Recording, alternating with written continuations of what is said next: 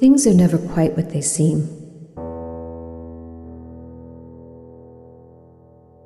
We only see the front, without paying attention to the shadows hiding behind it.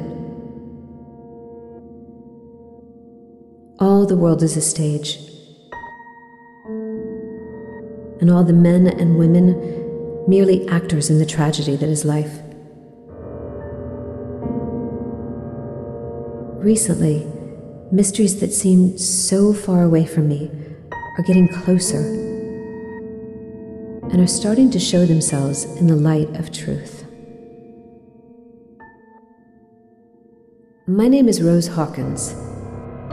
I'm an inspector of the Juvenile Division of Massachusetts. For several weeks, I investigated the case of a missing girl named Eden. All of this led me to an old and abandoned asylum in the north of the country. But details are blurring out. My recent memories faded away, as if it was hiding behind a cold.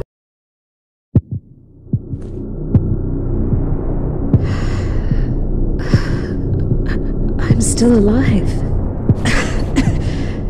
How is it possible? I'm still bleeding. I need to find something to heal myself.